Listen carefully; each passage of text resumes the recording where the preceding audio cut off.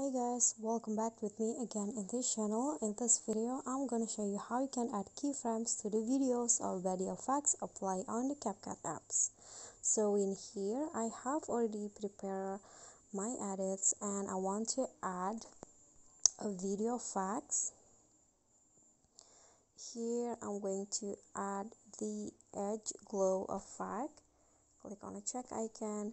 So to be able to use the keyframes on the effect, you need to adjust the duration or the length of the effects to fit a certain part of the clip. You can only, for example, apply it only to the first clip, so it will be activated like this. But if you apply it like this, the keyframe won't be, can be used like this.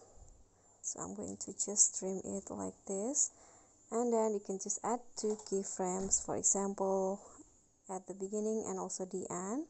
Then at the end, for example, you can increase the glow. For example, click on check icon, then the effect will go like this.